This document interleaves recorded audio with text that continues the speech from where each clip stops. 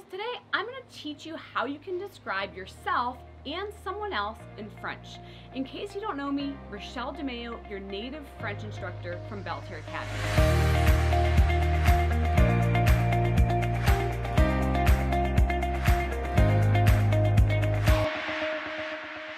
Tout d'abord, joyeux Noël, Merry Christmas. Doesn't feel like Christmas in Southern California when it's this warm, but this climate does remind me of the climate I grew up in southern France, Mediterranean. So we're going to cover three things today. The first thing is that we're going to cover the verb that you need to memorize in order to be able to talk about describing people in French. Second of all, I'm going to teach you both the questions to ask and the answers that you could give to talk about describing yourself and someone else. And third of all, I'm going to give you the tip, bonus tip at the end, on how you can easily memorize these words. On y va? First thing is the verb that you want to memorize. You want to memorize the verb être. Être is simply to be. We use to be in many ways, but one of the ways is to describe people. Let's look it over together. Je suis, tu es, il est, elle est, on est, nous sommes, vous êtes, ils sont, elles sont. And doing those little visuals as you're learning and you're memorizing this is really important, especially if you're a tactile learner. If you're like, what the heck is a tactile learner? You're going to want to watch the video that talks about learning styles and how they can best be used to learn and especially retain anything really, but it applies to languages as well. So if you're wanting to ask how a person is, the question you're going to ask is, comment est-il? Comment est-il? How is he? Ou comment est-elle? Comment est-elle? How is she? And then if you're talking about a physical description, you're just going to plug in the right word with il est or elle est. He is, she is, right? Donc, par exemple, il est grand. Il est grand. Ou elle est petite. Elle est petite.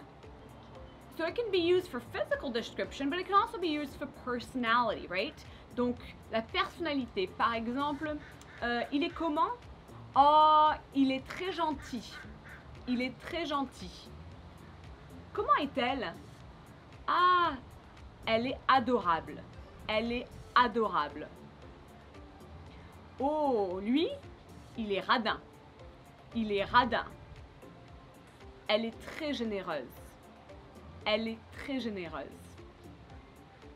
Il est très sportif. Il est très sportif. Elle est fainéante. Elle est fainéante. So you want to learn that list of adjectives. Adjectives is simply describing a person or thing. So you want to learn those. We learned this in our 101 and 102 classes at Belle Terre Academy. And those are just words that you can learn little by little. As I promised, I'm going to provide you the tip to learn these words that you're going to want to use to describe yourself or describe someone else. Before I do so, make sure you give this video a thumbs up if you learned something out of it, which I know you have. And second of all, I want you to click on the subscribe button so you can be notified of our epic French Friday episode. So you're introducing yourself, you could say, and you're describing yourself, you could say, ah, je suis petite, je suis blonde, j'ai les yeux marrons, hein? I have brown eyes, j'ai les yeux marrons, je suis professeur de français, je suis youtubeuse, je pense, je suis gentille, je suis énergétique, je suis passionnée par les langues. So you can use that description for many things, whether you're talking about your job, how you are, what you look like, or what others are as well.